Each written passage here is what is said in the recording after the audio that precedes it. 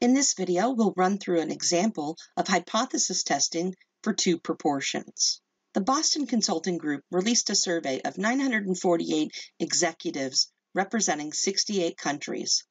One of the questions on the survey examined if executives ranked innovation as the top priority for the coming year. The responses for 400 executives in the United States and 300 from Asia are in our sample. Our question is to determine if the same proportion of U.S. and Asian executives feel that innovation is their top priority for the coming year. So does the proportion of the executives in the United States seem to be approximately equal to the proportion from Asia, or are they statistically different from each other? Before we can proceed, we need to check for normality. Can we assume the distribution of the proportions are each approximately normally distributed? We have to check each of the two samples to be sure. So we'll use the sample proportion since we don't have the population proportion, and we want to check to see if we take n times that sample proportion and n times 1 minus that sample proportion, that we always get something greater than 5. So for the United States, we had 400 executives. 60 of them indicated that innovation was their top priority. So 60 out of 400 is our sample proportion. 400 times 60 over 400 is 60. That's greater than 5. For Asia, it was 300 executives.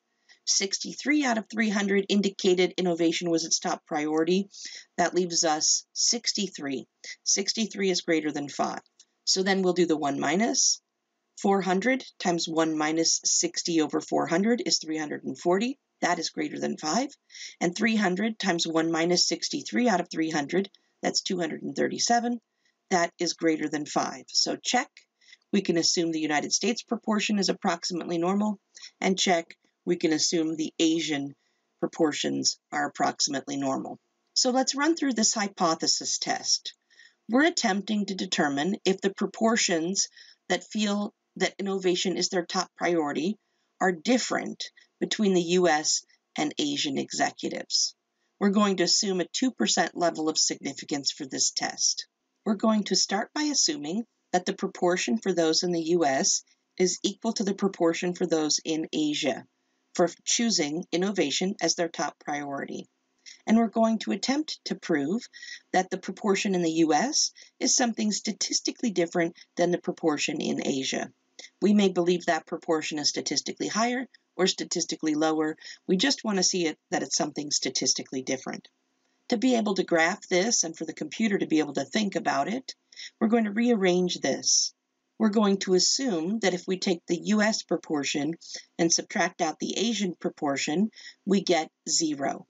In other words, there is no difference between the two proportions. Our alternative hypothesis, what we're attempting to prove, is that the two proportions, when we subtract them, do not equal 0. In other words, the U.S. minus the Asian proportion would be something statistically far away from 0.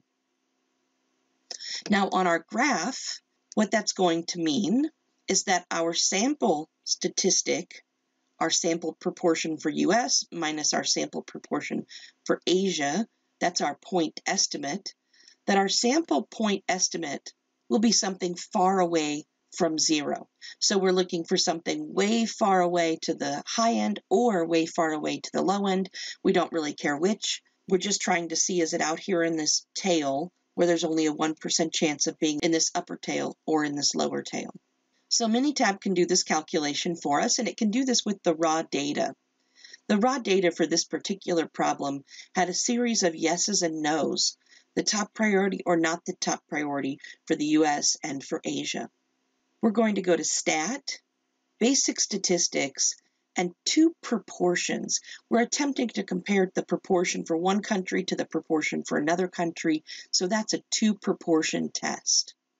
The two-proportion dialog box allows us to have several options here.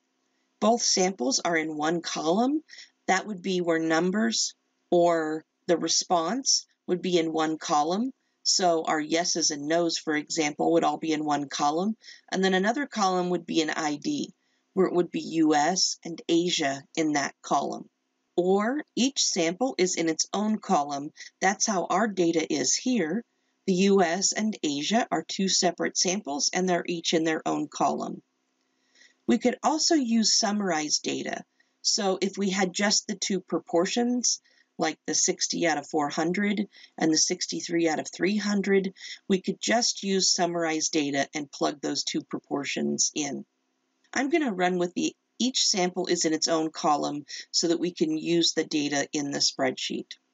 So I've punched US into the sample 1 and Asia into sample 2.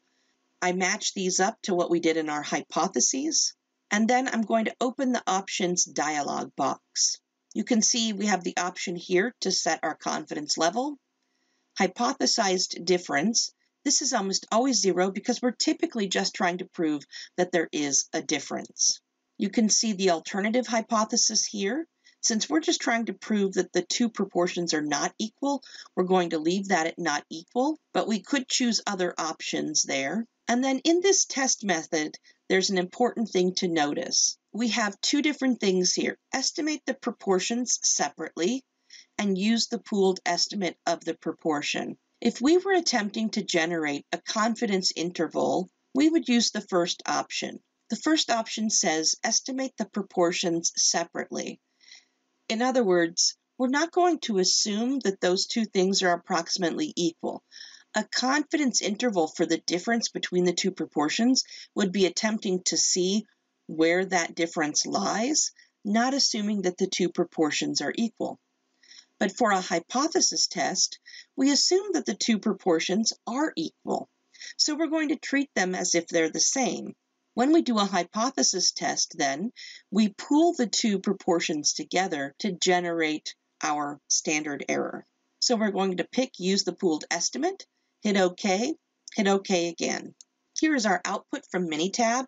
You can see where it says the sample information that it looked at, the proportion 1, the proportion where US priority equals yes, that's what we wanted. The proportion 2, the Asian priority equal yes, that's what we wanted. They give us some descriptive statistics in this second block here. You notice a confidence interval here that you could use. We're going to look at the p-value, and I'm going to zoom in here, and you can see a z-value and a p-value. We're actually going to use the p-value in the row called normal approximation, but you could use the z-value here and use your z-table or your norm.s.inv to get a z-critical value and compare. I'm going to stick with that p-value because that's the easiest one for us to use. So we're attempting to prove the two proportions are different from each other. On our picture then, that meant that we were looking for something in the tails way far away from 0. Our two proportions, when they calculated the difference, had a 0.06 difference when we did US minus Asia. So we got a value here of 6 percentage points difference between the two. But when the p-value was calculated from that p-value was 0.039. We were looking for a p-value less than 2%, and our p-value happens to be greater than 2%. Since our p-value is big, we cannot reject the null. We cannot say that there is a statistical difference between the United States and Asian executives in terms of choosing innovation as their top priority. Thanks for watching, and I'll see you again soon.